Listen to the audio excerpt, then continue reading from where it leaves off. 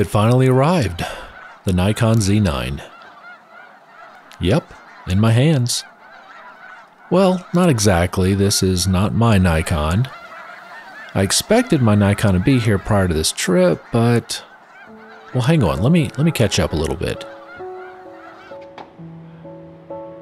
I purchased the Z9 the day it was announced, and was excited to see that it would ship the second week of December. I was excited to know that because I had a trip planned for mid-January. I would love to see a snowshoe hare. I want to see one so bad. But alas, here we are on the road trip to New Mexico and no camera. But whatever. Katie and I, we're having a blast. Sightseeing our way down to New Mexico. Why do we want to go to New Mexico? Look at this place. It's pretty freaking amazing, huh? There's so much to explore right here in Moab. I didn't realize it's right here. You should. That's awesome. So yeah, this place is pretty awesome.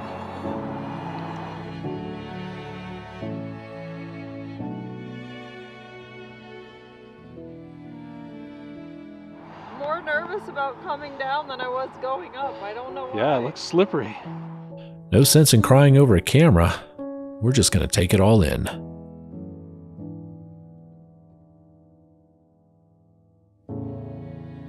We only got 10 hours of driving left.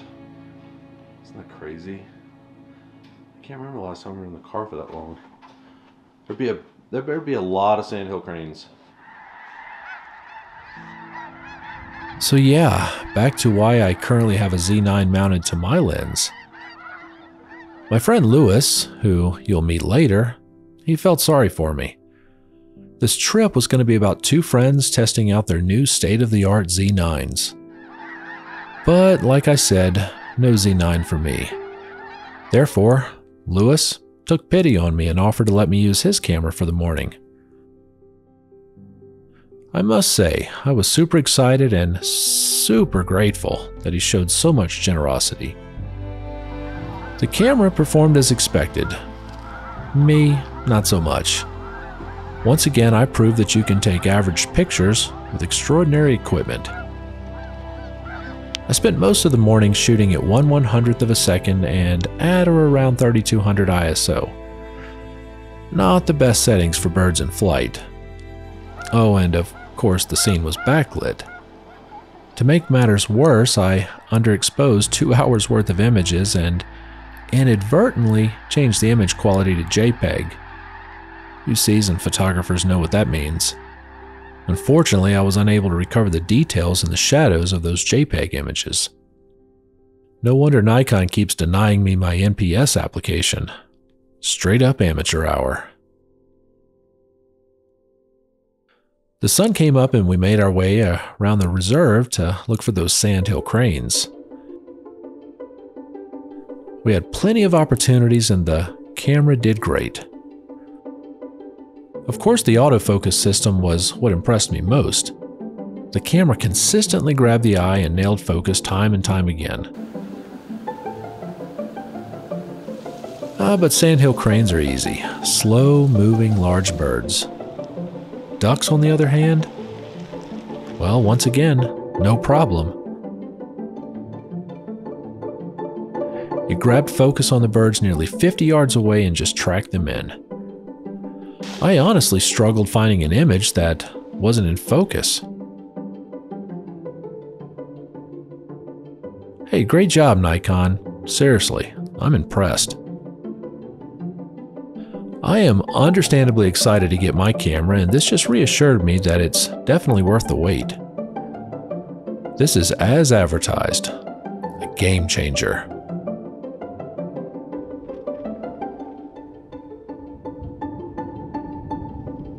Even on that 20-year-old lens, the camera consistently grabbed focus. Was it perfect? I don't know. I had it in my hands for about 6 hours.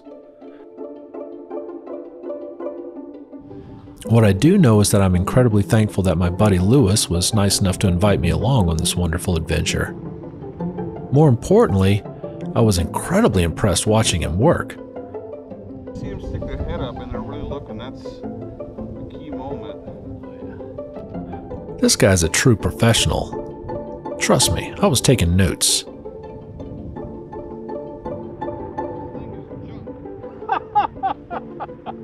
You want your Z9 back? Is that what you're saying? It's like we love Nikon, we buy Nikon, but what we expect Nikon to do is to produce a product that's going to be worth our investment. So you're saying you missed all those shots, is what you're saying? Pretty much. Pretty much.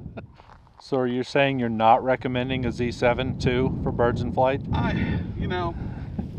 think you're looking at a 50-50 ratio of getting good stuff and not getting good stuff. Now maybe it's a little more difficult today because it's overcast. We don't have the sun out. We don't have a strong amount of contrast, which it uses to help with focusing. So, and let's not forget I got a 2X on here. Oh yeah, yeah. So, but you know, the Z9's a beast. The Z9 didn't care whether I have a 2X on here or not. It just works. Well, I appreciate you sacrificing that amazing photo for me because I think I got like 50 great perfect ones. On my way home from this trip, I'll stop by the camera store and pick up my own Z9. Yeah, it did finally arrive. Will it make my images better? Maybe. What I hope for more than anything is that this camera technology train slows down and allows us to enjoy these advancements. It seems like there's a new toy every week that is somehow better than the model we just bought. Maybe so. However, I'm going to do my best to ignore that noise. Now I do have my eye on that last few pieces of equipment that'll hopefully round out the kit. And then I'll try to convince myself that I need to take a break. It's time to just focus on the experience. As for my Z9 insights, I plan on bringing you guys along as I figure it out. Sure, some of the YouTube experts, they're more professional and they'll really study the ins and outs of the camera before releasing an in-depth review that guides you through the menus and all the complexities of the system. Hey, maybe that's the right thing to do, but what do I know? They've been at this thing a lot longer than I have. I'm just going to wing it and fumble through the controls over the next few weeks, and then I'm going to broadcast it for the world to see. You'll get a front row seat to the Bayou Josh struggles. Hey, and maybe along the way, maybe I'll make a few pretty images. But listen, this is what's most important. This is a beautiful lifelong hobby, and the more I do it, the more I discover it's more fun with friends. So get out there and capture those magical images. Hey, and thanks for tagging along, guys. I really do appreciate it. Have a great day.